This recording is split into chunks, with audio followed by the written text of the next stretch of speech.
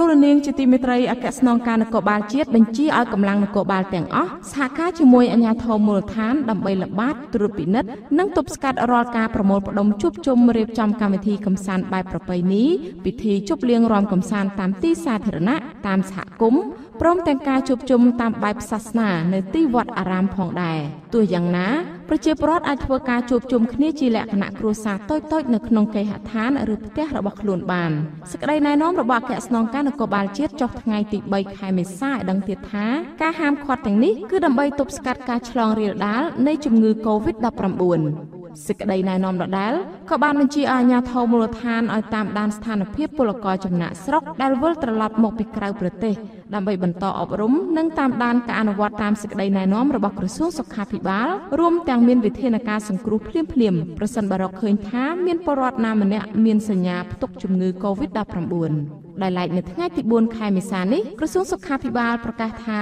ក្រុមគ្រូពេទ្យកម្ពុជាបានព្យាបាលអ្នកជំងឺ COVID-19 សូមលោកអ្នកនាងចុច like និងចុច subscribe ដើម្បីបានទទួលព័ត៌មានថ្មីៗទាន់ហេតុការណ៍និងទស្សនាវីដេអូផ្សេងៗទៀតបានគ្រប់ពេលវេលា4ជាសះស្បើយចំនួន15នាក់បន្ថែមទៀតដែលធ្វើឲ្យអ្នកជាសះស្បើយកើនដល់49នាក់ហើយអ្នកជំងឺដែលកំពុងសម្រាកព្យាបាលក្នុងមន្ទីរពេទ្យថ្នាក់ខេត្តនិងថ្នាក់ជាតិនៅសល់ចំនួន65នាក់ទៀតក្រសួងបញ្ជាក់ទៀតថាចំណែកករណីឆ្លងថ្មីគឺមិនមាននោះទេដែលធ្វើឲ្យតួលេខអ្នកឆ្លងសរុបនៅតែរក្សាចំនួន114នាក់ដដែល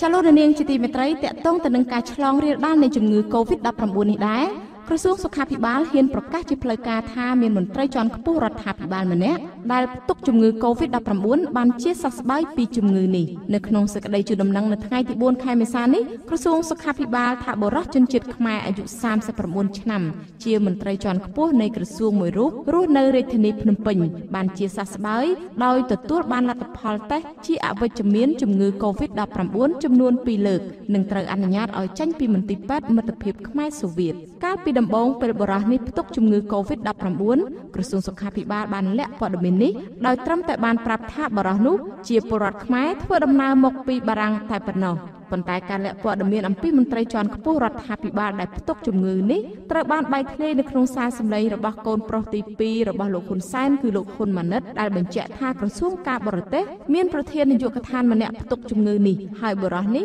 បានជួបប្រស្រ័យតាក់ទងជាមួយមន្ត្រីទូតខ្មែរនិងមន្ត្រីក្រសួងការពារជាតិផងដែរក្រោយការបែកធ្លាយសារសម្លេងនេះទើបក្រសួងសុខាភិបាលប្រកាសថាខ្លួនមិនបានលាក់ព័ត៌មាននោះទេគឺខ្លួនបានធ្វើអ្វីៗទៅតាមបច្ចេកទេសសុខាភិបាលជាពិសេសក្រមសីលធម៌ក្នុងការមិនប្រាប់អត្តសញ្ញាណនៃអ្នកជំងឺក្រសួងធ្លាប់អះអាងថាមន្ត្រីជាន់ខ្ពស់រដ្ឋាភិបាលរូបនោះត្រូវបានបញ្ចូលក្នុងបញ្ជីរួមនៃអ្នកជំងឺនេះតាំងពីថ្ងៃទី18ខែមិនិនាមកម្លេះទោះជាក្រសួងសុខាភិបាលអះអាងយ៉ាងនេះក្តីក៏អំឡុងពេលក្រសួងជូនដំណឹងអំពីការរកឃើញមន្ត្រីនេះផ្ទុកជំងឺ COVID-19 កាលពីថ្ងៃទី15ខែមិនិនាគឺមិនបានបញ្ជាក់ថាបុរសនោះគឺជាមន្ត្រីជាន់ខ្ពស់រដ្ឋាភិបាលនោះឡើយ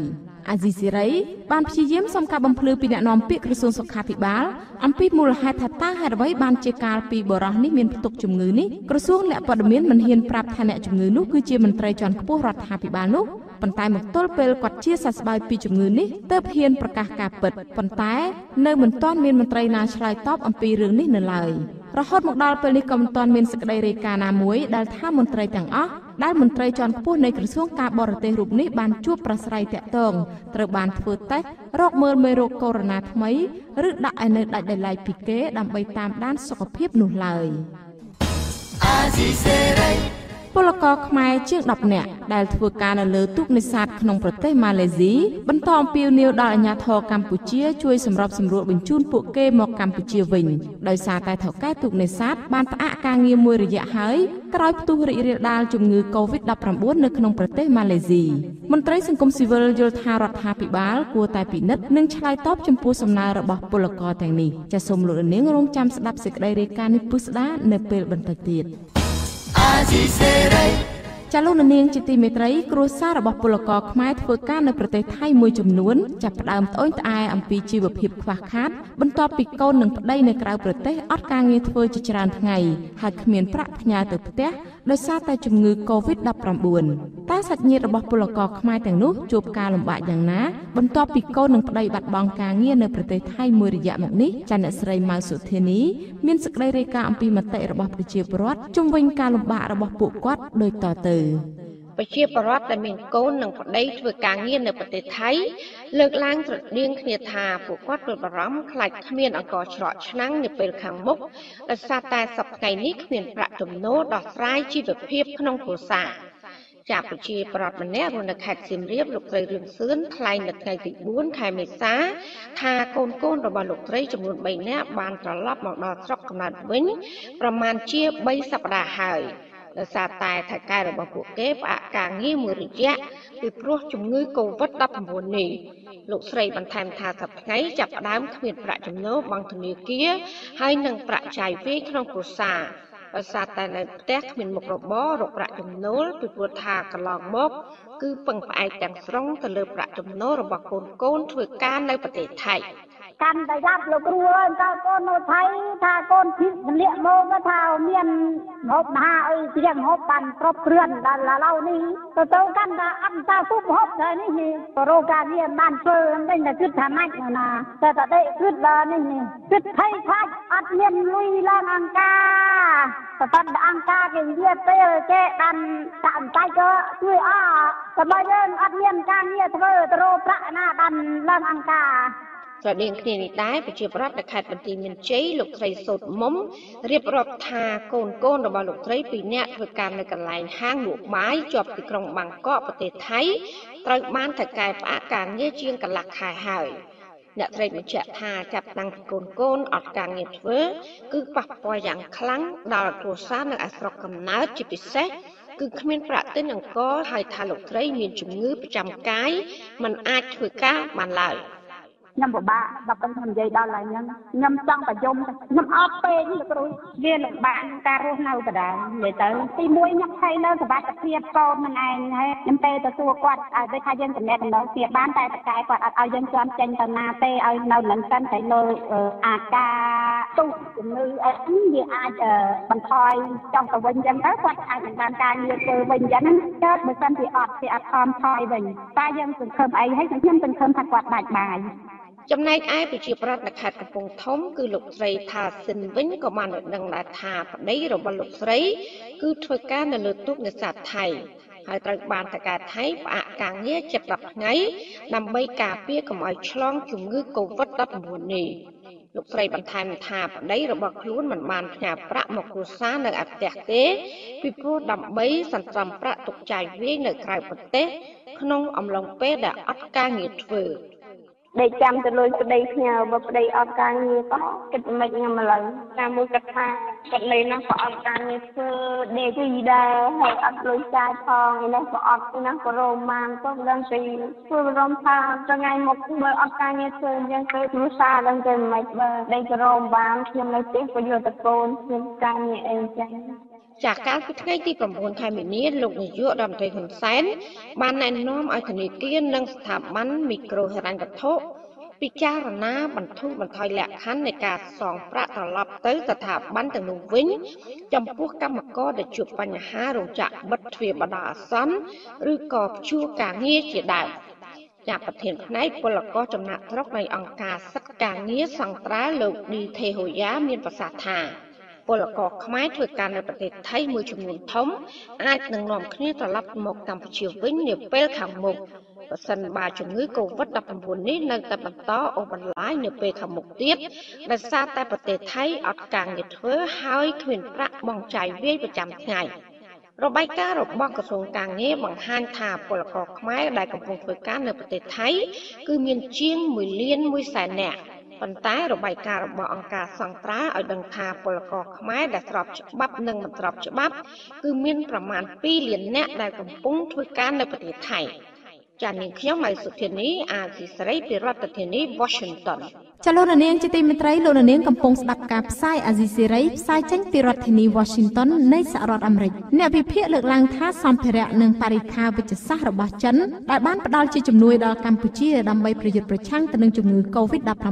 គ្រាន់តែបន្លំភ្នែកសាធារណជនដើម្បីជាការលាក់បាំងកំហុសរបស់ខ្លួនដែលដំបូងឡើយបានលាក់បាំងការពិតបណ្ដាលឲ្យពិភពលោកទាំងមូលជួបគ្រោះថ្នាក់និងបណ្ដាលឲ្យមនុស្សរាប់ម៉ឺនអ្នកស្លាប់អ្នកវិភាគថាបន្ថែមលើសនេះទៀតសម្ភារៈសុខាភិបាលមិនសូវមានប្រសិទ្ធភាពក្នុងការបង្ការវីរុសកូវីដ -19 ទេប៉ុន្តែមន្ត្រីរដ្ឋាភិបាលអះអាងថាចិនមានសមត្ថភាពគ្រប់គ្រាន់ក្នុងការទប់ស្កាត់និងព្យាបាលប្រជាពលរដ្ឋរបស់ខ្លួនដែលបានឆ្លងជំងឺ Covid-19 នេះចាសសូមលោកនាងរងចាំស្ដាប់សេចក្តីរាយការណ៍នេះពុស្ដានៅពេលបន្តិចទៀត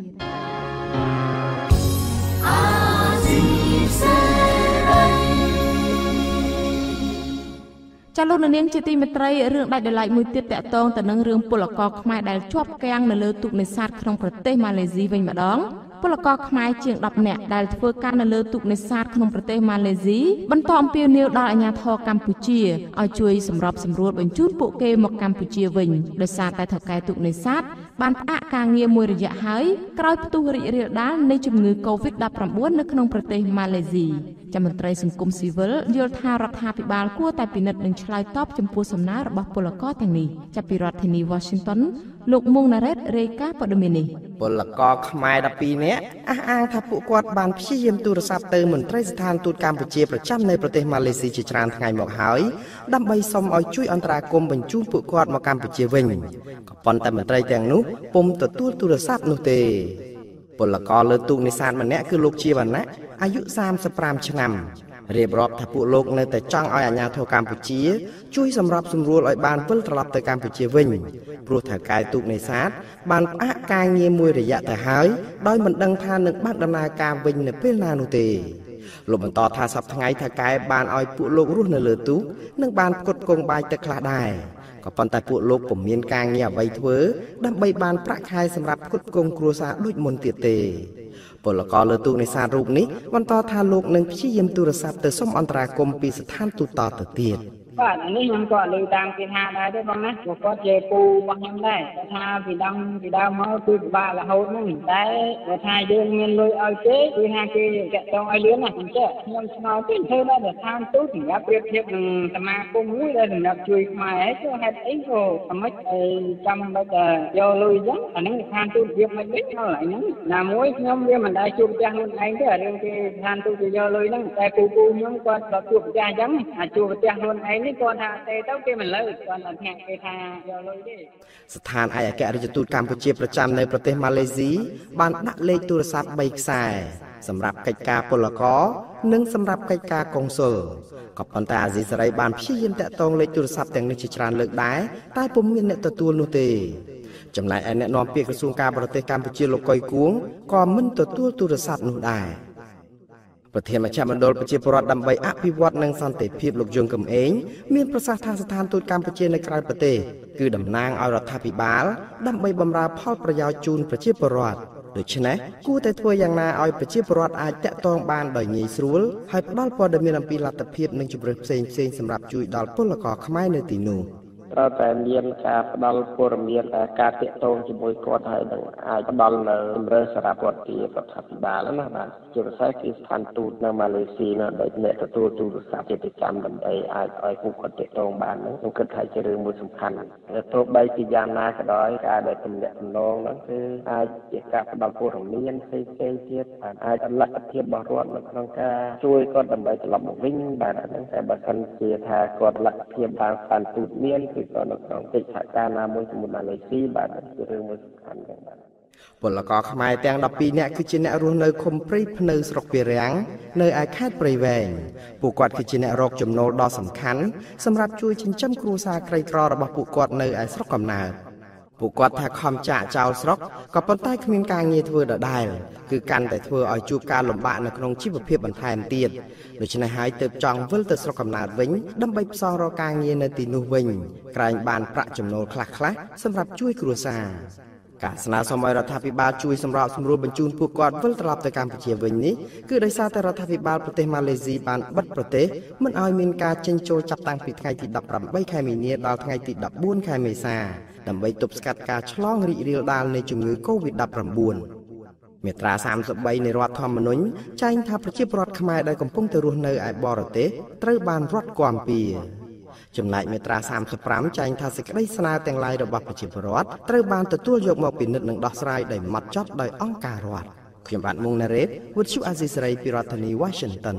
ចាលោកនាងជាទីមេត្រីក្នុងអំឡុងពេលដែលមហាជនកំពុងផ្ដោតទៅលើការរីករាលដាលនៃជំងឺ COVID-19 ព្រះសង្ឃនិស្សិតសកម្មជនបរិស្ថានពលរដ្ឋនិងអ្នកស្រឡាញ់ព្រៃឈើជាង100នាក់បដិញ្ញាបន្តធ្វើយុទ្ធនាការទាមទារឲ្យរដ្ឋាភិបាលបិទរោងចក្រអាឈើទ្រង់ទ្រាយធំជាប់តំបន់ព្រៃឡង់នៅទូទាំងប្រទេសការទាមទារនេះដោយសារតែពួកគេរកឃើញថារោងចក្រអាឈើទាំងនោះបានលួចបន្លំកាប់ឈើខុសច្បាប់ចេញពីព្រៃអភិរក្សដើម្បីផ្គត់ផ្គង់អាជីវកម្មឈើរបស់ខ្លួនដឹកទៅលក់នៅក្រៅប្រទេសចាលោកហេងរស្មីរាយការណ៍ព័ត៌មាននេះអ្នកស្រឡាញ់បរិស្ថានបារម្ភថាបើរដ្ឋាភិបាលនៅតែបិទភ្នែកបណ្ដាលបណ្ដោយឲ្យមានរោងចក្រអាឈើទាំងនេះដំណើរការតទៅទៀតនោះព្រៃឈើដែលបន្សល់ចុងក្រោយនឹងរលាយហិនហោចទាំងស្រុងក្នុងពេលឆាប់ៗខាងមុខនេះហើយរដ្ឋាភិបាលគឺជាអ្នកទទួលខុសត្រូវដ៏សំខាន់នៅក្នុងប្រវត្តិសាស្ត្រនិងការបម្រែបម្រួលអាកាសធាតុយុវជនចលនាមេដាធម្មជាតិកញ្ញាលងគុន្ធាដែលបានចូលរួមយុទ្ធនាការនេះឲ្យដឹងនៅថ្ងៃទី4ខែមេសាថាពួកគេសម្រេចចិត្តធ្វើយុទ្ធនាការនេះបំណងផ្ញើសារទៅរដ្ឋាភិបាលឲ្យភ្ញាក់ខ្លួនឡើងយកចិត្តទុកដាក់អនុវត្តច្បាប់ព្រៃឈើនិងការពារព្រៃឈើដែលនៅសេសសល់ឲ្យបានគង់វង្សជាពិសេសត្រូវលុបបំបាត់ទីតាំងប្រមូលទិញឈើនិងរោងចក្រអាឈើខ្នាតធំនៅជាប់ព្រៃអភិរក្សនៅទូទាំងប្រទេសកញ្ញាបន្តថាបើទោះបីជាអាជ្ញាធររដ្ឋបិទនិងគម្រាមកំហែងក្តីក៏ពួកគេនៅតែបន្តយុទ្ធនាការនេះនៅតែជំនះឲ្យខ្ញុំជំនះចូលរួមជាមួយ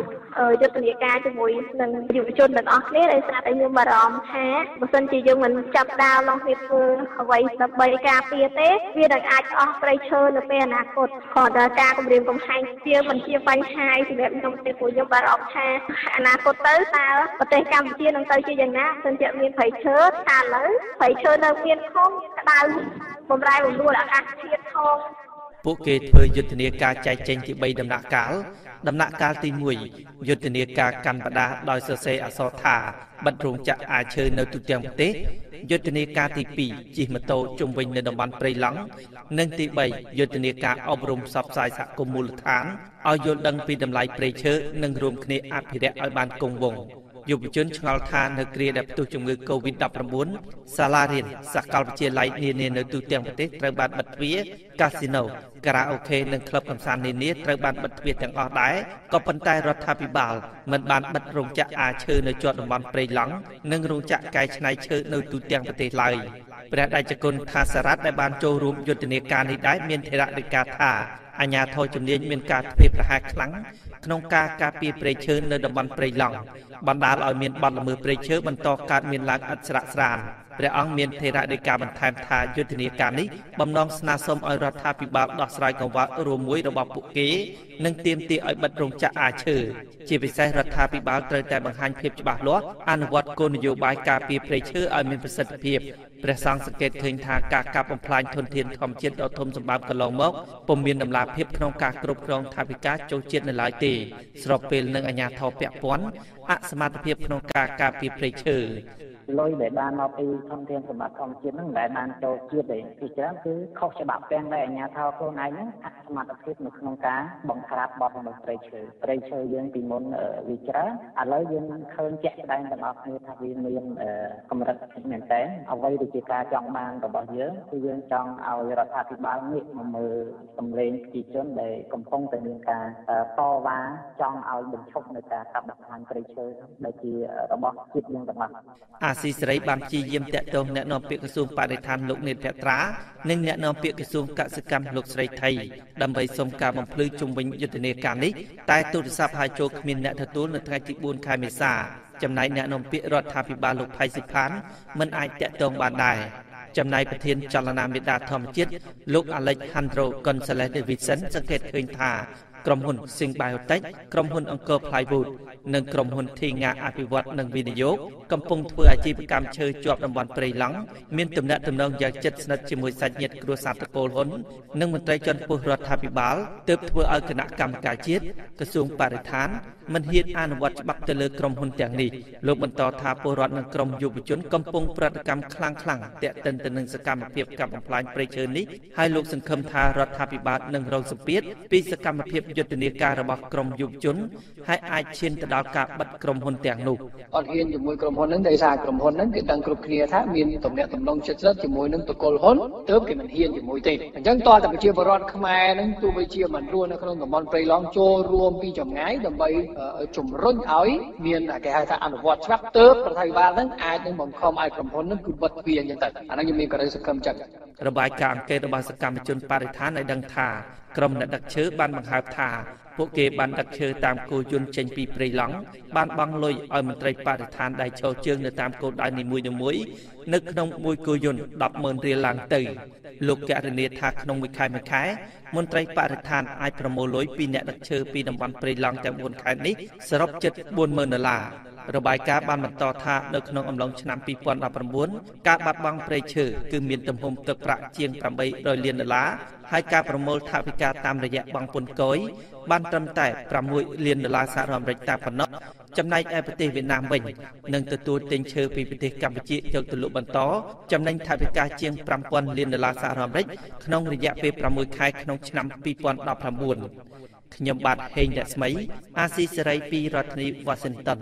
ចលនានាងជាទីមេត្រីតកតងទៅនឹងសេចក្តីរាយការណ៍ពីបទល្មើសព្រៃឈើនេះដែរសកម្មភាពកាប់ឈើនិងការដឹកជញ្ជូនឈើខុសច្បាប់នៅតែកើតមានច្រើនក្នុងតំបន់ដែលជាជម្រកសត្វព្រៃព្រះរកាក្នុងស្រុកត្បែងមានជ័យខេត្តព្រះវិហារអំឡុងពេលដែលផ្ទុះជំងឺ COVID-19 ក្រុមយុវជននិងសហគមន៍អះអាងថាគ្រាន់តែពួកគេចូលព្រៃព្រះរកាត្រឹមតែមួយថ្ងៃសោះបានប្រទះឃើញបទល្មើសព្រៃឈើចំនួន53ករណីនិងឮសំឡេងរណាយន្តត្រហឹងពេញព្រៃចាប់ពីម៉ោង 9 យប់រហូតដល់ទល់ភ្លឺចាសសូមលោកនាងស្ដាប់សេចក្តីរាយការណ៍របស់អ្នកស្រីសុជីវីការលើកឡើងនេះក្រោយពីក្រុមយុវជនមកពីរាជធានីភ្នំពេញនិងសហគមន៍រស់នៅក្នុងឃុំប្រមេស្រុកត្បែងមានជ័យប្រមាណ10នាក់កាលពីថ្ងៃទី1និងថ្ងៃទី2ខែមេសាបានរួមគ្នាចូលព្រៃព្រះរកានៅចំណុចសំណាក់យាយធំអូកូគីអូសោមនិងអូក្រូចក្នុងបំណងបេះផ្លែឈើក៏ប៉ុន្តែពួកគេប្រទះឃើញសកម្មភាពកាប់បំផ្លាញព្រៃឈើនិងការដឹកជញ្ជូនឈើខុសច្បាប់បែបអនាធិបតេយ្យនៅក្នុងដែនជម្រកសត្វព្រៃព្រះរកាដែលជាព្រៃការពារដោយអនុក្រឹត្យពួកគេអះអាងថាប្រភេទឈើដែលក្រុមជនល្មើសសម្រុកកាប់ធ្វើអាជីវកម្មនោះមានដូចជាដើមពពេលស្ទៀងចំបក់ត្រាចឈើទាលនិងត្រសេកជាដើមដែលមានមុខកាត់ចាប់ពី5តឹកដល់ជាង1ម៉ែត្រពួកគេឲ្យដឹងទៀតថាឈើទាំងនោះត្រូវគេកាប់យកដើមទៅបាត់នៅសល់តែគល់ហើយគល់ខ្លះត្រូវគេកំទេចចោលដើម្បីបំបត្តិភ័ស្តុតាងថែមទៀតតំបន់មួយដែលយើងដាក់ឈ្មោះថាជាដែនជម្រកការពារសត្វព្រៃហើយដល់ពេលយើងចូលទៅយើងឃើញតែការកាប់ព្រៃឈើខុសច្បាប់នឹងវាលើសលប់ពេកតាមមានន័យអីកាលណាមានអាណាយន្តទៅហឹងអឹងកងពេញព្រៃហើយតើសត្វឯណាដែលវាអាចនៅបានខ្ញុំគិតថាសមត្ថភាពរបស់ពួកគាត់នឹងគួរតែពង្រឹងបន្ថែមទៀតមានន័យថាពួកគាត់គួរតែចុះល្បាតឲ្យបានច្រើនហើយត្រូវតែដាក់ទោសទណ្ឌដោយពួកពេលដែលយើងដេកយប់ហ្នឹងគឺលឺអាណាអានគឺពេញតព្រៃហើយដឹកសលេងគោយន្តអីហ្នឹងក៏ដឹកដែរលោកម៉ាចត្រាក៏បានរកឃើញថាមានសិប្បកម្មកែច្នៃឈើមួយចំនួននៅជាប់ព្រៃព្រះរកាដែលធ្លាប់បិទកន្លងទៅក្នុងអំឡុងពេលគណៈកម្មការជាតិចុះបង្ក្រាបក៏ប៉ុន្តែបច្ចុប្បន្នរោងសិប្បកម្មកែច្នៃឈើទាំងនោះកំពុងដំណើរការរលូនឡើងវិញលោកថារោងសិប្បកម្មកែច្នៃឈើនៅតំបន់នោះមានការប្រុងប្រយ័ត្នខ្ពស់ដោយមានធ្វើរបងហ៊ុំព័ទ្ធលោកថាសិប្បកម្មកែច្នៃឈើជាប់ព្រៃអភិរក្សគឺជាប្រភពនៃបទល្មើសព្រៃឈើព្រោះនៅតំបន់នោះមានតែឈើនៅក្នុងព្រៃព្រះរកាមួយទេដែលត្រូវបានគេកាប់យកទៅផ្គត់ផ្គង់រោងសិប្បកម្មទាំងនោះដើម្បីកែច្នៃឈើធ្វើជាគ្រឿងសង្ហារិមយើងមើលចំនួនដែលខ្សែសង្ខាគាត់ចាប់ផ្ដើមបង្ក្រាបបទល្មើសទ្រង់ទ្រាយធំណាសិប្បកម្មត្រូវបានបិទប៉ុន្តែវាបានតាមរយៈពេលបើកមកវិញមិនដែរអញ្ចឹងមានថាដំណាក់កាលផងរដ្ឋាភិបាលវាអត់មានន័យអីសោះហ្មងព្រោះអីវានៅតំបន់នោះវាមានតែប្រតិកម្មមួយដែលត្រូវបានដឹកចេញមកលក់ឲ្យសិប្បកម្មហ្នឹងអ្នកសហគមន៍ការពារព្រៃព្រះរការស់នៅក្នុងឃុំប្រមេស្រុកត្បែងមានជ័យលោកស្រីសឹងសេះដែលដឹងថាបទល្មើសនៅក្នុងព្រៃព្រះរកាពុំមានការថយចុះនោះទេហើយបច្ចុប្បន្ននេះមានក្រុមឈ្មួញខ្លះចាំទទួលទិញឈើនៅតាមមូលដ្ឋានរួចដឹកចេញទៅក្រៅតាមរថយន្តធំលោកស្រីថាក្រុមអ្នកអាឈើឬដឹកជញ្ជូនឈើមានខ្លះមកពីខេត្តឆ្ងាយនិងខ្លះទៀតជាពលរដ្ឋរស់នៅក្នុងមូលដ្ឋានអ្នកភូមិ យើងបើសិនថាគេបាត់គេបាក់ភាសាមិនកាប់មកភាសាដល់ពេលឃើញណាគេណូលមកកាប់ទៀតគេចូលទៀតគេណាកាប់គេមិនចោះល្បាតមកយើងទេណាមួយភាពរាំងស្ងួតពេលព្រោះអាកាសធាតុនេះបានពួកខ្ញុំនឹងខំតែប្រហែលគ្រួសារប្រហែលអ្នកនឹងខំទៅដល់រសារស្ដាយខ្លាចតែអាណាគេបំផ្លាញវិចារទៅបំផ្លាញអាណាទៅចេះទៅឆ្លើយតបនឹងរឿងនេះនាយកដែនជំរកសត្វព្រៃព្រះរកាលោកយ៉ាន់ប៊ុនសឿនទទួលស្គាល់ថាមានការលួចអាឈើបន្តិចបន្តួចនៅក្នុងព្រៃព្រះរកាក៏ប៉ុន្តែឈើដែលពលរដ្ឋអាទាំងនោះគឺជាឈើសម្រាប់សង់ផ្ទះដែលមានការស្នើសុំពីអាជ្ញាធរមូលដ្ឋានលោកបដិសេធថាគ្មានបទល្មើសព្រៃឈើទ្រង់ទ្រាយធំនៅក្នុងព្រៃព្រះរកានោះទេហើយក្រុមមន្ត្រីជំនាញបានចុះល្បាតជាប្រចាំដើម្បីទប់ទល់នឹងបទល្មើសព្រៃឈើគ្រប់ប្រភេទលោកអះអាងបន្តថាមានពលរដ្ឋខ្លះបានកាប់ដើមច្បាស់របស់ខ្លួននៅក្នុងព្រៃអភិរក្សដើម្បីធ្វើផ្ទះ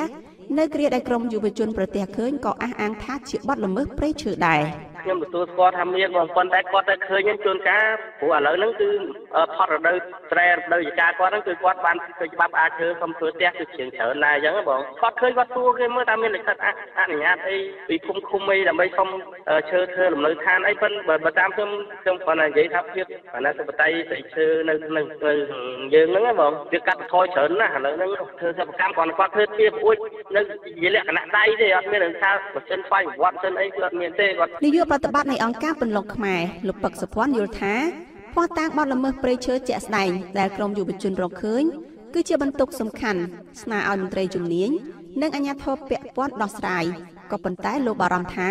មន្ត្រីជំនាញនឹងរកលេសឆ្លើយដោះសារកិច្ចពីការទទួលខុសត្រូវដដែលហើយព្រៃឈើនៅតែទទួលរងការកាប់បំផ្លាញឥតឈប់ឈរលោកថាក្តីកង្វល់ទាំងឡាយរបស់ពលរដ្ឋនិងក្រមយុវជនរឿងបាត់បង់ព្រៃឈើនេះកើតមានជាយូរមកហើយនៅតែមិនទាន់អាចដោះស្រាយបានជាវិជ្ជមាននៅឡើយទេ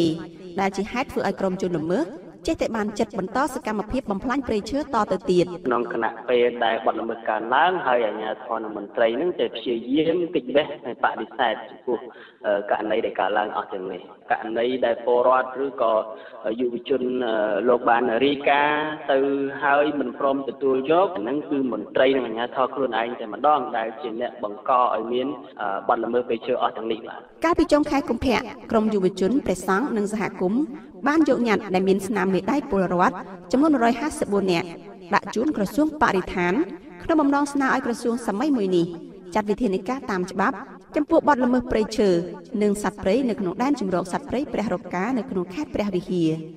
ការដាក់ញត្តិនេះបន្ទាប់ពីពួកគេបានចុះទៅល្បាត9លើករកឃើញបទល្មើសចំនួន98ករណីក្នុងដែនជម្រកសត្វព្រៃព្រះរកានោះក៏ប៉ុន្តែរហូតមកដល់ពេលនេះក្រសួងបរិស្ថាននៅមិនទាន់ចុះស៊ើបអង្កេតនិងដោះស្រាយញត្តិរបស់ពួកគេនៅឡើយទេអាស៊ីសេរីនៅមិនទាន់អាចតាក់ទងណែនាំពាក្យក្រសួងបរិស្ថានលោកនេតភក្ត្រាដើម្បីសុំការបំភ្លឺរឿងនេះបាននៅឡើយទេនៅថ្ងៃទី3ខែមេសាព្រោះលោកមិនលើកទូរស័ព្ទចា៎នេះខ្ញុំសុជីវីអាស៊ីសេរីរាយការណ៍ពីរដ្ឋធានី Washington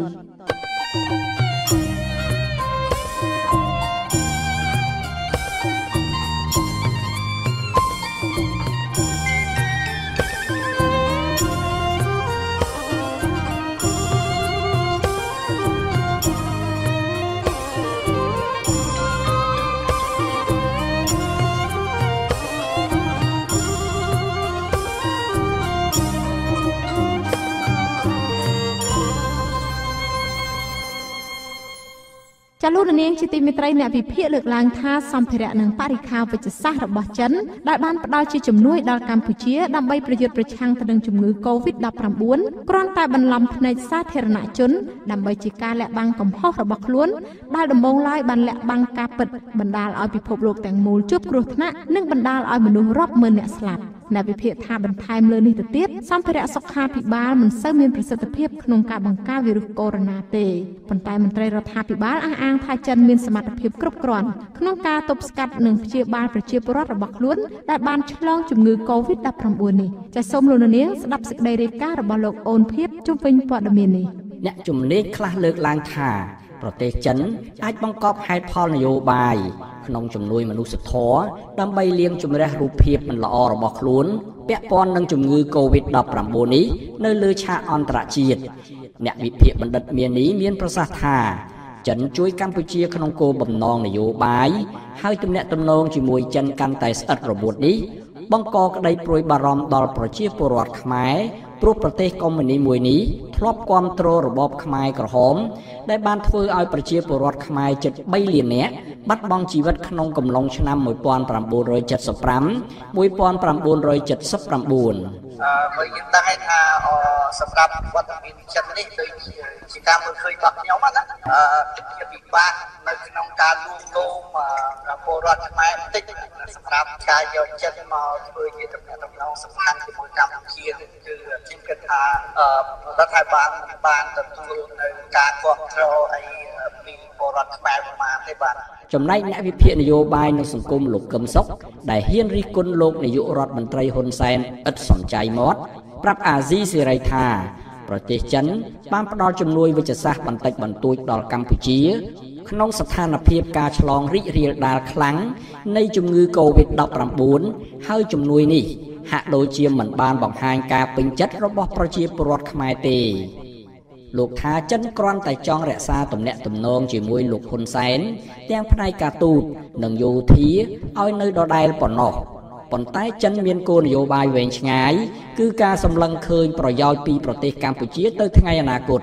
ជាធម្មតាទំនាក់ទំនងចិនជាមួយប្រទេសណាក៏ដោយអត់ខ្វល់អំពីស្ថានភាពនៃជំហរនយោបាយរបស់មេដឹកនាំទេចិនខ្វល់តែអំពីប្រយោជន៍សេដ្ឋកិច្ចរបស់ខ្លួនក្នុងទំនាក់ទំនងជាមួយប្រទេសនោះដូច្នេះហើយការព្យាយាមលួងចិត្តបន្តិចបន្តួចដែលចិនបានផ្ដល់ឲ្យទៅក្រុមលោកហ៊ុនសែននៅក្នុងគណៈពេលនេះវាគ្រាន់តែជាការលួងចិត្តដៃគូរបស់ខ្លួនក្នុងស្ថានភាពហ្នឹងតែប៉ុណ្ណឹងទេចំណែកអ្នកជំនាញវិទ្យាសាស្ត្រនយោបាយលោកអែមសវណ្ណារាមានប្រសាសន៍ថាចិនបានផ្ដល់ជំនួយជាសម្ភារៈនិងបរិក្ខារវិជ្ជសាស្ត្រដល់ប្រទេសទាំងឡាយណាដែលមានប្រវត្តិទំនាក់ទំនងល្អជាមួយខ្លួន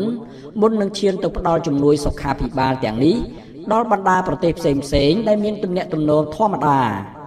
លោកថាចិនចង់បង្ហាញឲ្យឃើញពីទឹកចិត្តសប្បុរសធម៌ព្រមទាំងចង់បង្ហាញឲ្យឃើញពីសកម្មភាពរបស់ខ្លួនដើម្បីពង្រីកឥទ្ធិពលនៅលើឆាកអន្តរជាតិក្នុងពេលដែលពិភពលោកជួបហានិភ័យទាំងអស់គ្នាក្រៅពីការផ្ដល់ជំនួយមិនស្មោះត្រង់អ្នកវិភាគថាជំនួយទាំងនោះគ្មានលុយទៀតផងលោកបណ្ឌិតមាសនេះមានប្រសាសន៍ថាសម្ភារៈសុខាភិបាលដែលយកមកពីប្រទេសចិនមិនសូវមានគុណភាពក្នុងការបង្ការនិងព្យាបាលអ្នកកើតជំងឺ COVID-19 នៅកម្ពុជាលោកបញ្ជាក់ថាមិនមានតែកម្ពុជាមួយទេសូម្បីតែប្រទេសមួយចំនួននៅក្នុងតំបន់ដូចជាថៃឥណ្ឌូនេស៊ីហ្វីលីពីននិងបណ្ដាប្រទេសកំពុងអភិវឌ្ឍនានាក្នុងពិភពលោកក៏ទទួលបានជំនួយវិជ្ជសាស្ត្ររបស់ចិនផងដែរហើយប្រទេសនេះបានប្រមូលសម្ភារៈនិងបរិក្ខារពេទ្យដែលទទួលបានពីចិនចូលទៅក្នុងឃ្លាំងវិញអស់ហើយដោយសារមិនទុកចិត្តគុណភាពខ្ញុំក៏មិនដឹងថាតើរបស់ដែលយកមកនេះវាមានគុណភាពបានប៉ុណ្ណាអត់ដឹងដែរទេយើងតែបានឃើញប្រទេសមួយចំនួននៅអឺរ៉ុបហ្នឹងគេបានបដិសេធក៏គេបានប្រមូលសម្ភារៈទាំងឡាយដែលទិញឬក៏ឲ្យជួយពីចិនហ្នឹងត្រឡប់មកចូលឃ្លាំងវិញដោយសារតែជាពីទៅថាវាអត់អាចការពារបាន 100% បាទ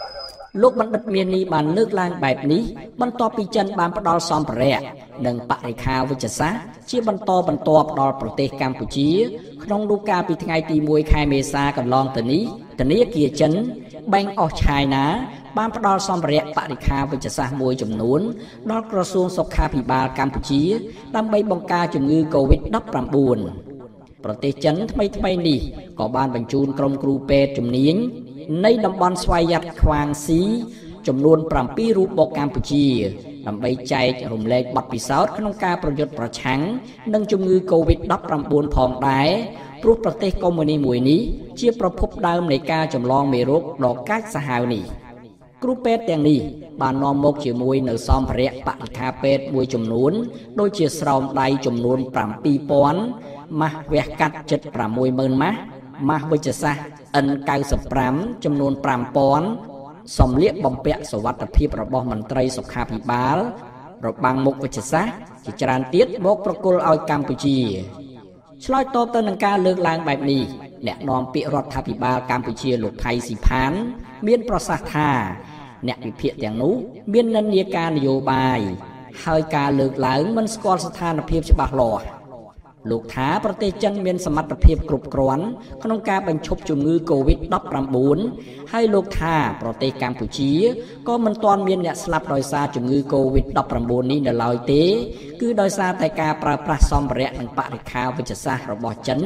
ដែលមានប្រសិទ្ធភាពខ្ពស់មិនអន់ជាងប្រទេសមហាអំណាចឡើយយើងអាចគ្រប់គ្រងបានដូច្នេះអ្វីដែលយើងទទួលបានសម្ភារៈទទួលបានជាបច្ចេកវិទ្យាបសតហ្នឹងគឺយើងបានមកពីចិនយើងឲ្យតម្លៃទៅចិនពីពួកគេឲ្យយើងជាជាងយើងអត់លោកបន្តថាទំនាក់ទំនងរវាងកម្ពុជានិងចិនក្នុងពេលបច្ចុប្បន្នមិនដូចទៅនឹងរបបខ្មែរក្រហមដែលគ្រប់គ្រងដោយរដ្ឋាភិបាលចិននៅពេលនោះទេលោកថាពេលនេះជាវគ្គសម័យថ្មីមេដឹកនាំប្រទេសទាំងពីរបានបំភ្លេចចោលនៅស្រមោលអតីតកាលយូរមកហើយដូច្នេះការដឹកនាំរបស់រដ្ឋាភិបាលបច្ចុប្បន្នមិនអាចប្រៀបប្រដូចទៅនឹងរបបវាលពិឃាតបានទេរដ្ឋាភិបាលទីក្រុងប៉េកាំងអះអាងថា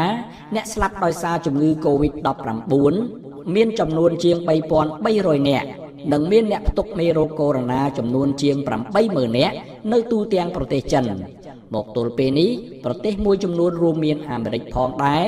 មិនទាន់ជឿជាក់ព័ត៌មានអំពីតួលេខនៃចំនួនមនុស្សស្លាប់និងអ្នកឈឺនៅចិននៅឡើយទេ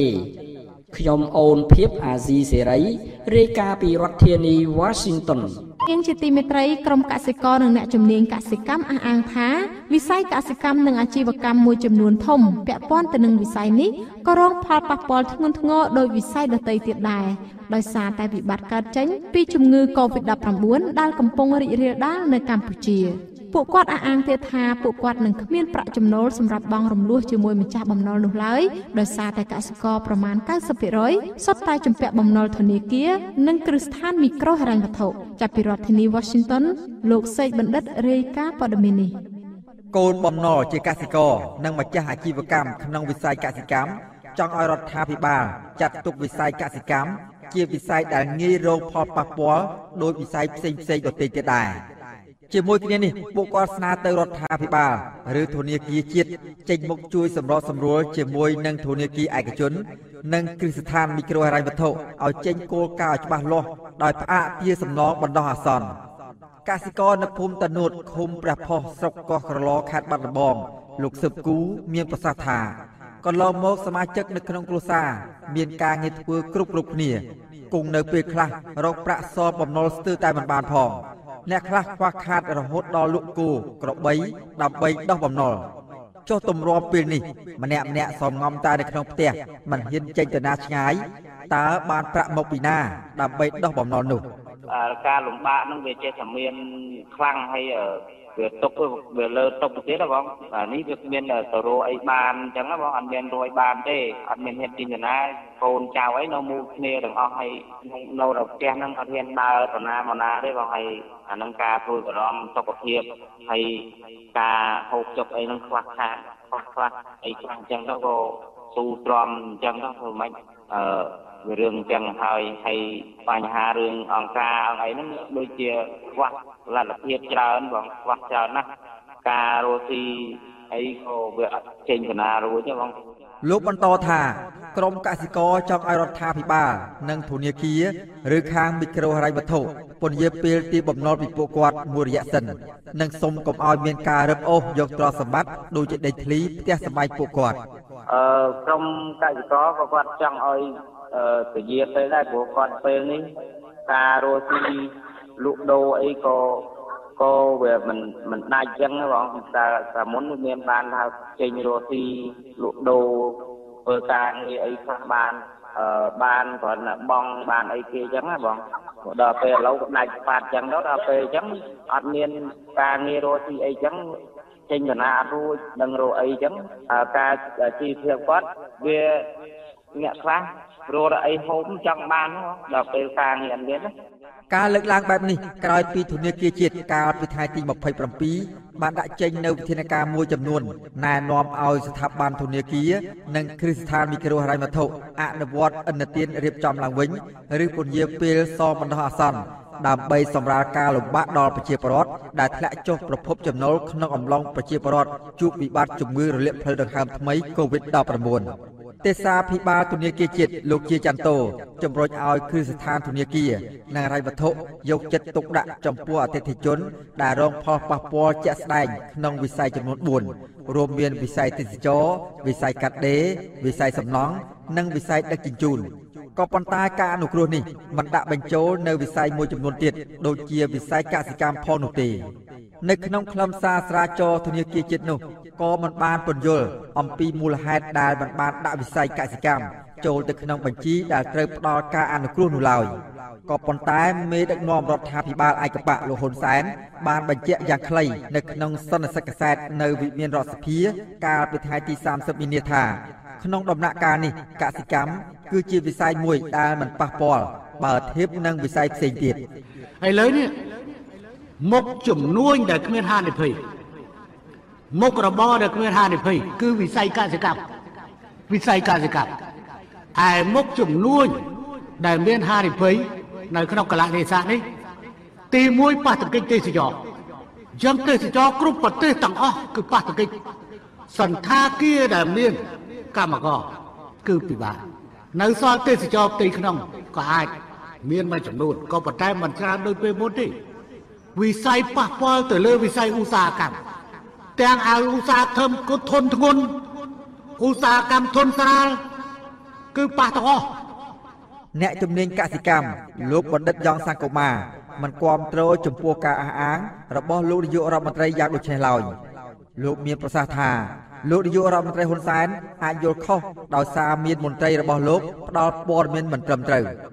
លោកថាក្នុងវិស័យកសិកម្មទាំងមូលមានច្រើនផ្នែកក្នុងនោះមានផ្នែកប៉ះពាល់និងផ្នែកមិនប៉ះពាល់ក៏ប៉ុន្តែផ្នែកប៉ះពាល់គឺមានច្រើនផ្នែកលោកព្យាករណ៍ថាបើសិនជាស្ថានភាពជំងឺឆ្លងបន្តរីករាលដាលក្នុងអំឡុងពេល3ខែទៅមុខទៀតនោះផលប៉ះពាល់នឹងកើតមានទំហំធំធេងបន្ថែមទៀតយើងអាចថាអញ្ចឹងថាវិស័យកសិកម្មមិនសូវប៉ះពាល់ទេចឹងខ្ញុំបញ្ជាក់មិញហ្នឹងណាមកនិយាយអញ្ចឹងអ្នកដាំស្វាយអ្នកដាំស្វាយឡើយស្វាយស្ងពុះស្វាយទៅនាំចេញទៅចិនទៅវៀតណាមអញ្ចឹងចោលទៅនឹងគីឡូមីអញ្ចឹងណាស្វាយចន្ទទីហើយឥឡូវចំខែលក់ស្វាយចន្ទទីទៀតអញ្ចឹងដល់ស្វាយចន្ទទីទៀតអញ្ចឹងស្វាយចន្ទទីក៏ត្រូវទៅវៀតណាមទៅអីដែរវាចោលទាំងអស់នេះពួកគាត់មិនហ្នឹងមកក្រុមកសិករទូទៅណាកសិករទូទៅដែលជាកូនបំណុលរបស់បានមីក្រូហិរញ្ញវត្ថុនិយាយទៅថាបានមីក្រូហិរញ្ញវត្ថុធំហ្នឹងគឺកូនបំណុលគាត់មានតែវិទ្យាសាស្ត្រកសិករហ្នឹងឯងចំណែកអនុប្រធានមន្ត្រីកសិកម្មខេត្តបាត់ដំបងលោកអិនសវណ្ណមុនីដែលជាខេត្តមួយមានសក្តានុពលកសិកម្មជាងគេនោះមានប្រសាសន៍ថាលោកមិនហ៊ានធ្វើការអធិប្បាយចំពោះការដាក់ចេញនៅវិធានការមួយចំនួនពីសំណាក់ធនាគារជាតិនិងប្រសាសន៍របស់លោកនាយករដ្ឋមន្ត្រីហ៊ុនសែននោះទេក៏ប៉ុន្តែតាមការពិនិត្យជាក់ស្ដែងនោះគឺប្រជាពលរដ្ឋឬកសិករដែលមានមុខរបរធ្វើកសិកម្មពិតជាកំពុងមានបញ្ហាប្រឈមធ្ងន់ធ្ងរជាពិសេសពួកគាត់ពិបាករកចំណូលផ្គត់ផ្គង់គ្រួសារប្រចាំថ្ងៃនិងការដោះបំណុលធនាគារឬមីក្រូហិរញ្ញវត្ថុបាទវាអាចប៉ះពាល់ដូចគ្នាដោយសារតែគាត់ផ្ទៃលើធនាគារនិងវាមានការដែលចរាចរណ៍ទៅលើសម្លេងលក់ដូរហើយនិងចរាចរណ៍ប្រាក់គាត់ប្រវល់ទៅសងធនាគារគឺថាវាមានករណីវាប៉ះពាល់ដូចគ្នាហើយគាត់ក៏ត្រូវការកម្មករដើម្បីចាយលុយទៅលើកសិកម្មនៅក្នុងកសិដ្ឋានមួយបងមកកសិដ្ឋានមិនតិចជាង10នាក់ទៅ20នាក់តែតាមធ្វើកិច្ចការងារដូចជាគីឡូស្រូវស្វាយបន្លែអញ្ចឹងវាត្រូវការច្រើនខ្ញុំគិតថាវាបើសិនជាគាត់យកលុយមកវិនិយោគវាមានករណីដូចគ្នាខ្ញុំគិតថាបើសិនជាអាចសម្បូរពរដែរនៅក្នុងការដែលធ្វើនេះឲ្យមានការដែលពជាពេលទៅទៀតតែសងនៅសងនេះអាហ្នឹងបើពជាពេលក្នុងការសងយ៉ាងណាក៏ដោយសមាគមមីក្រូហិរញ្ញវត្ថុកម្ពុជាឲ្យដឹងថាអតិថិជនរងផលប៉ះពាល់ខ្លាំងដោយសារជំងឺ Covid-19 អាចតាក់ទងទៅគ្រឹះស្ថានដែលខ្លួនបានខ្ចីប្រាក់នោះដើម្បីដោះស្រាយបញ្ហាទន្ទឹមគ្នានេះស្ថាប័នដដែលនេះបានបញ្ជាក់ទៀតថាអតិថិជនត្រូវបង្ហាញភស្តុតាងនិងស្ថានភាពហិរញ្ញវត្ថុរបស់ខ្លួនប្រាប់ដល់មន្ត្រីទទួលបន្ទុកនៃគ្រឹះស្ថាននីមួយៗសមាគមមានជំនឿថាសមាជិករបស់ខ្លួនមានការទទួលខុសត្រូវលើក្រមសីលធម៌និងវិជ្ជាជីវៈក្នុងការដោះស្រាយបញ្ហារបស់អតិថិជន ដោយផ្អែកលើផលប៉ះពាល់ពិតប្រាកដខ្ញុំបាទសេកបណ្ឌិតអាស៊ីសេរីពីរដ្ឋធានីវ៉ាស៊ីនតោនជាទីមេត្រីជាបន្តទៅនេះសូមលោកនាងស្ដាប់សង្ខេបព្រឹត្តិការណ៍ព័ត៌មានសំខាន់ៗនៅសប្តាហ៍នេះដែលរៀបចំជូនដោយលោកជាតិចំណានដូចតទៅតុលាការក្រុងភ្នំពេញកាលពីថ្ងៃទី2ខែមេសាបានចាប់ខ្លួនសកម្មជនគណៈបកសង្គ្រោះជាតិម្នាក់ទៀតបញ្ជូនទៅពន្ធនាគារព្រៃសរពីបទរួមគំនិតក្បត់ជាតិចៅសង្កាត់ផ្សារដេប៉ូ3ជាប់ឆ្នោតគណៈបកសង្គ្រោះជាតិខណ្ឌទូកោលោកខឹមភាណាត្រូវបានប៉ូលីសខេត្តកណ្ដាលចាប់ខ្លួនខណៈដែលលោកកំពុងបេះផ្លែស្វាយនៅផ្ទះសាច់ញាតិនៅឃុំរកាកោងស្រុកមុខកំពូលកាលពីព្រឹកថ្ងៃទី2ខែមេសាអ្នកនាំពាក្យសមាគមការពារសិទ្ធិមនុស្សអាត់ហុកលោកសង្សានករណាយល់ថាការចាប់ខ្លួនមន្ត្រីបកប្រឆាំងនេះគឺជាការធ្វើទុកបុកម្នេញផ្នែកនយោបាយច្រើនជាងការអនុវត្តច្បាប់ពីព្រោះបទចោទប្រកាន់ធ្ងន់ធ្ងរហាក់ខុសពីការពិតទោះជាយ៉ាងណាលោកយល់ថាការចាប់ខ្លួននេះនឹងមិនផ្ដល់ប្រយោជន៍ដល់កម្ពុជាឡើយផ្ទុយទៅវិញកាន់តែធ្វើឲ្យអង្គការជាតិនិងអន្តរជាតិថ្កោលទោសដល់រដ្ឋាភិបាលកម្ពុជាថាជាប្រទេសមិនគោរពសិទ្ធិមនុស្សទៅវិញទេគេមើលឃើញយ៉ាងច្បាស់ថាកម្ពុជាយើងនឹងជាប្រទេសមួយដែលកាន់តែចាស់ឆ្ងាយពីសង្គមលទ្ធិប្រជាធិបតេយ្យហើយនឹងការគោរពសិទ្ធិមនុស្សនេះអញ្ចឹងយើងគួរតែបញ្ចប់នៅអំពើទាំងអស់ហ្នឹងហើយយើងងាកមករួបរวมគ្នាដើម្បីប្រយុទ្ធប្រឆាំងជាមួយនឹងការរាតត្បាតនៅមេរោគកូវីដដ៏សាហាវនៅពិភពលោកគេកំពុងមានការព្រួយបារម្ភហ្នឹងគឺជារឿងមួយដែលគេអបអរសាទរជាជាងរឿងដែលទៅចាត់វិធានការទៅលើសកម្មជននយោបាយក្នុងន័យរូបភាពធ្វើទុកបុកម្នេញគំរាមកំហែងបំបាក់ស្មារតីក្នុងរឿងនយោបាយនឹងបន្តទៀតចាប់តាំងពីជំងឺ Covid-19 រាតត្បាតខ្លាំងនៅលើពិភពលោកមករដ្ឋាភិបាលកម្ពុជាបានចាប់ខ្លួនសកម្មជនគណបកសង្គ្រោះជាតិចំនួន8នាក់ដាក់ពន្ធនាគារក្រោមបទចោទប្រកាន់តែមួយគឺរួមគំនិតក្បត់ជាតិនិងពីបទញុះញង់ឲ្យប្រព្រឹត្តបទល្មើសតាក់ទងនឹងរឿងសកម្មជនគណបកសង្គ្រោះជាតិនេះដែរសកម្មជនបកប្រឆាំងខេត្តប្រសេអនុលោកម៉ៃហុងស្រៀងដែលត្រូវបានសមត្ថកិច្ចឃុំខ្លួនជាងកន្លះឆ្នាំនៅពន្ធនាគារព្រៃសរត្រូវបានតុលាការដោះលែងឲ្យមានសេរីភាពហើយលោកម៉ៃហុងស្រៀងនិងអ្នកការពារសិទ្ធិមនុស្សថាករណីខាត់ខ្លួនលោកជាករណីអយុត្តិធម៌លោកប្រាប់អាស៊ីសេរីក្នុងពេលចេញពីធនាគារភ្លាមៗថាការឃុំខ្លួនជាង8ខែមកនេះជារឿងនយោបាយសុទ្ធសាធនិងអះអាងថាលោកមិនបានប្រព្រឹត្តកំហុសដូចជាការចោទប្រកាន់នោះឡើយប្រធានឃ្លាំមើលសិទ្ធិមនុស្សនៃអង្គការអាត់ហុកលោកនេះសុខាសង្កេតឃើញថា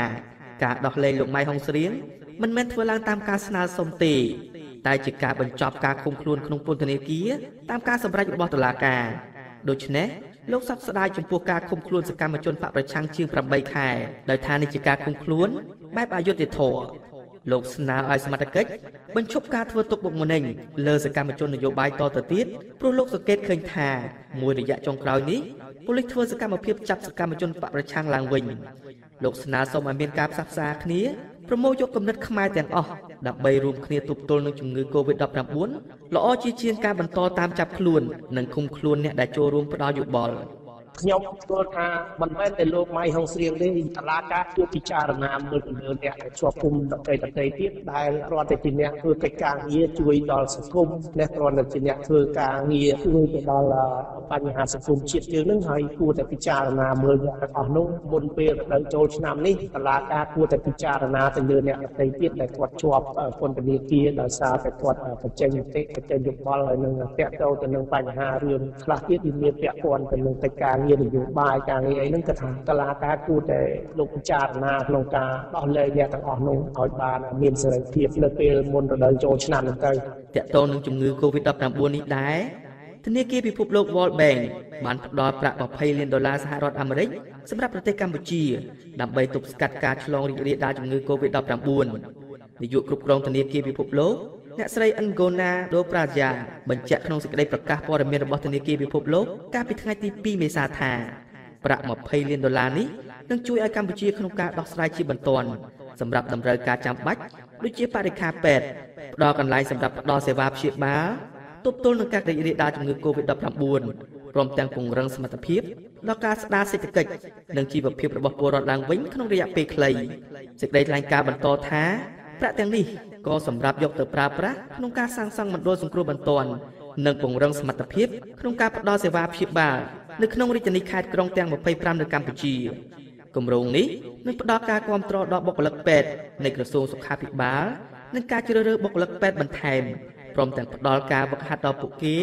ដើម្បីអាចមានលទ្ធភាពឆ្លើយតបយ៉ាងឆាប់រហ័សទៅតាមតម្រូវការសេវាសុខាភិបាលធនាគារពិភពលោកលើកឡើងថា គម្រោងឆ្លើយតបដ៏ខ្លីនេះគឺជាផ្នែកមួយសម្រាប់ការអភិវឌ្ឍរយៈពេលវែងរបស់ធនាគារពិភពលោកដើម្បីគាំទ្រដល់វិស័យសុខាភិបាលដើម្បីធ្វើឲ្យប្រសើរឡើងនូវសេវាសុខាភិបាលសម្រាប់ប្រជាពលរដ្ឋក្រីក្រនៅកម្ពុជាចំពោះផលប៉ះពាល់ដោយសារជំងឺ Covid-19 នេះដែរក្រុមកសិករនិងអ្នកជំនាញកសិកម្មអះអាងថាវិស័យកសិកម្មនិងអាជីវកម្មមួយចំនួនធំដែលពាក់ព័ន្ធនឹងវិស័យនេះក៏រងផលប៉ះពាល់ធ្ងន់ធ្ងរដោយវិស័យដទៃទៀតដែរដោយសារតែវិបត្តិដែលកើតចេញពីបញ្ហាជំងឺ Covid-19 ដែលកំពុងរីករាលដាលនៅកម្ពុជាពួកគាត់អះអាងទៀតថាពួកគាត់នឹងគ្មានប្រាក់ចំណូលសម្រាប់បង់រំលោះជាមួយម្ចាស់បំណុលនោះឡើយដោយសារតែកសិករប្រមាណ 90% សុទ្ធតែជំពាក់បំណុលធនាគារនិងមីក្រូហិរញ្ញវត្ថុមេដឹកនាំរដ្ឋាភិបាលឯកបៈលោកហ៊ុនសែនបានបញ្ជាក់យ៉ាងខ្លីនៅក្នុងសន្និសីទកាសែតនៅវិមានរដ្ឋសភាកាលពីថ្ងៃទី30 ខែមីនាថាក្នុងដំណាក់កាលនេះកសិកម្មជាវិស័យមួយដែលមិនប៉ះពាល់បើធៀបនឹងវិស័យផ្សេងទៀតឥឡូវនេះមុខជំនួញដែលគ្មានហានិភ័យមុខរបរដែលគ្មានហានិភ័យគឺវិស័យកសិកម្មឯមុខជំនួញដែលមានហានិភ័យនៅក្នុងកលៈទេសៈនេះទី1ប៉ះទង្គិចទេសចរយ៉ាងទេសចរគ្រប់ប្រទេសទាំងអស់គឺប៉ះទង្គិចសន្តាគារដែលមានកម្មករគឺពិបាកនៅសល់ទេសចរផ្ទៃក្នុងក៏អាច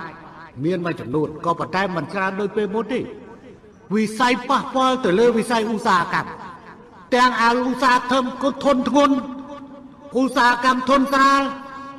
គឺប៉ះទាំងអស់អ្នកជំនាញកសិកម្មបណ្ឌិតយ៉ងសង្គមាមិនគ្រប់គ្រងចំពោះការអះអាងរបស់លោកនាយករដ្ឋមន្ត្រីដូចនេះឡើយ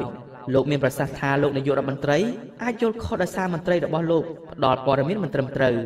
លោកថាក្នុងវិស័យកសិកម្មទាំងមូលមានច្រើនផ្នែកក្នុងនោះមានផ្នែកប៉ះពាល់និងផ្នែកមិនប៉ះពាល់ប៉ុន្តែផ្នែកប៉ះពាល់គឺមានច្រើនផ្នែកលោកព្យាករណ៍ថាប្រសិនជាស្ថានភាពជំងឺឆ្លងបន្តរីករាលដាលក្នុងអំឡុងពេល3ខែទៅមុខទៀតនោះនឹងមានផលប៉ះពាល់និងកើតមានទំហំធំធេងបន្ថែមទៀតយើងអាចថាអញ្ចឹងថាវិស័យកសិកម្មមិនសូវប៉ះពាល់ហ្នឹងចឹងខ្ញុំបញ្ជាក់មិញហ្នឹងណានិយាយអញ្ចឹងអ្នកដាំស្វាយអ្នកដាំស្វាយแล้วស្វាយស្ង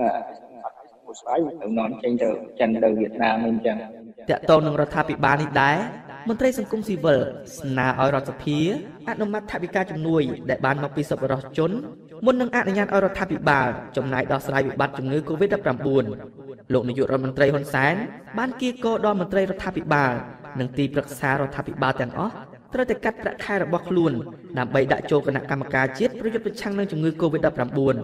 លោកហ៊ុនសែនបញ្ជាក់នៅក្នុងសារសម្លេងបែកធ្លាយមួយថារហូតមកដល់ពេលនេះមានថវិកាចំនួន$11 លានបានមកពីជំនួយសប្បុរសជនត្រូវបានរដ្ឋាភិបាលបញ្ចូលទៅគណៈកម្មការជាតិប្រយុទ្ធប្រឆាំងជំងឺ Covid-19 ហើយលោកហ៊ុនសែនបានបញ្ជាក់ថាសម្រាប់ខ្លួនលោកបានផ្ដល់ប្រាក់ខែទាំងអស់ចំនួន$10 លានគឺស្មើនឹង$2,500ដើម្បីចូលរួមប្រយុទ្ធប្រឆាំងនឹងជំងឺ Covid-19 នៅកម្ពុជា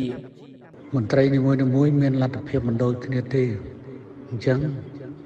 មន្ត្រីខ្លះគឺមានលទ្ធភាពគឺអាចនឹងបរិច្ចាគរាប់ខែបានទាំងស្រុងតែមន្ត្រីខ្លះទៀតអាចលទ្ធភាពថា20% ឬ 30% ឬ 40% ឬ 50% ទៅតាមលទ្ធភាពដែលខ្លួនអាចធ្វើទៅបានប្រធានអង្គការសម្ព័ន្ធគណនេយ្យភាពសង្គមកម្ពុជាលោកសនជ័យមានប្រសាសន៍ថាការអំពាវនាវពីរដ្ឋាភិបាលក្នុងទម្រង់បែបស្ម័គ្រចិត្តនេះគ្មានអ្វីអាក្រក់ទេនៅពេលដែលមានបញ្ហាជួបឧបសគ្គជាមួយនឹងជំងឺ Covid-19 ប៉ុន្តែលោកសនជ័យចង់ឃើញវិធានការរបស់រដ្ឋាភិបាលក្នុងការប្រើប្រាស់ថវិកាជាតិគួរតែមានការអនុម័តឆ្លងកាត់ពីរដ្ឋាភិបាលដែរដើម្បីឲ្យអនុម័តកញ្ចប់ថវិកាពិសេសណាមួយសម្រាប់ត្រៀមបង្ការហើយនឹងជួយដល់ក្រុមដែលត្រូវការជំនួយអង្គការឃ្លាំមើលសិទ្ធិមនុស្សអន្តរជាតិ Human Rights Watch ពិនិត្យឃើញថាវិបត្តិជំងឺ Covid-19 បានក្លាយជាលេសមួយសម្រាប់ឲ្យលោកនាយករដ្ឋមន្ត្រីហ៊ុនសែនក្នុងការស្វែងរកអំណាចផ្ដាច់ការគ្មានដែនកំណត់ដើម្បីបង្ក្រាបក្រុមអ្នករិះគន់អំណាចផ្ដាច់ការគ្មានដែនកំណត់នោះគឺច្បាប់គ្រប់គ្រងប្រទេសក្នុងភាពអាសន្នដែលនឹងបើកផ្លូវឲ្យរដ្ឋាភិបាលលោកហ៊ុនសែនរឹតបន្តឹងសិទ្ធិសេរីភាពនយោបាយនិងសេរីភាពពលរដ្ឋហើយតម្រង់ឆ្ពោះទៅរកក្រុមអ្នកការពារសិទ្ធិមនុស្សប្រព័ន្ធផ្សព្វផ្សាយនិងក្រុមអ្នកធ្វើការលើកស្ទួយលទ្ធិប្រជាធិបតេយ្យនាយកអង្គការឃ្លាំមើលសិទ្ធិមនុស្ស Human Rights Watch ទទួលបន្ទុកកិច្ចការតំបន់អាស៊ីលោក Brett Adams មានប្រសាសន៍តាមសេចក្តីថ្លែងការណ៍កាលពីថ្ងៃទី2 មេសាថាសូម្បីតែមុនពេលការរាតត្បាតនៃមេរោគកូវីដ -19 លោកហ៊ុនសែនបានជន់ឈ្លីសិទ្ធិមនុស្សរួចទៅហើយ ដូច្នេះអំណាចពេញដៃគ្មានការត្រួតពិនិត្យនិងគ្មានដែនកំណត់ដែលមានចែងក្នុងពង្រៀងច្បាប់នេះជារឿងគួរឲ្យព្រួយបារម្ភយ៉ាងខ្លាំងសម្រាប់ប្រជាពលរដ្ឋខ្មែរនិងម្ចាស់ជំនួយ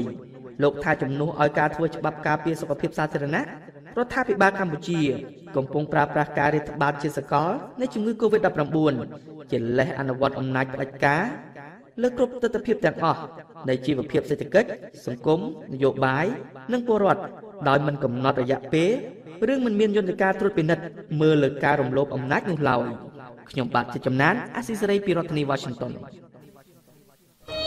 សូមលោកអ្នកនាងចុច like និងចុច subscribe ដើម្បីបានទទួលព័ត៌មានថ្មីៗទាន់ហេតុការណ៍និងទស្សនាវីដេអូផ្សេងៗទៀតបានគ្រប់ពេលវេលា